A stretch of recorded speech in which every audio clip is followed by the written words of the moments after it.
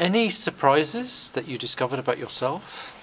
I suppose how I reacted to everything was a surprise. I mean, clearly Pat was the person who wasn't well and who it was affecting, and I didn't always understand how it wasn't affecting her, in part because I suppose she kept it from me.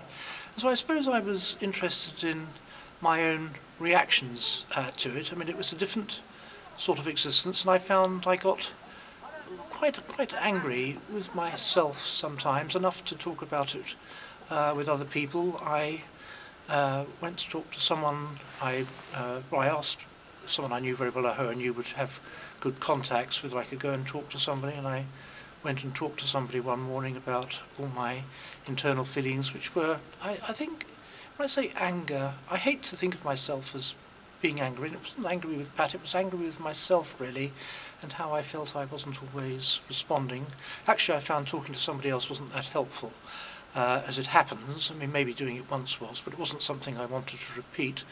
But it took me time to adjust to doing those things, and I suppose I feel it shouldn't have done, because there Pat was, having had quite a major operation, and there I was feeling not feeling all the things. I mean, I think I coped.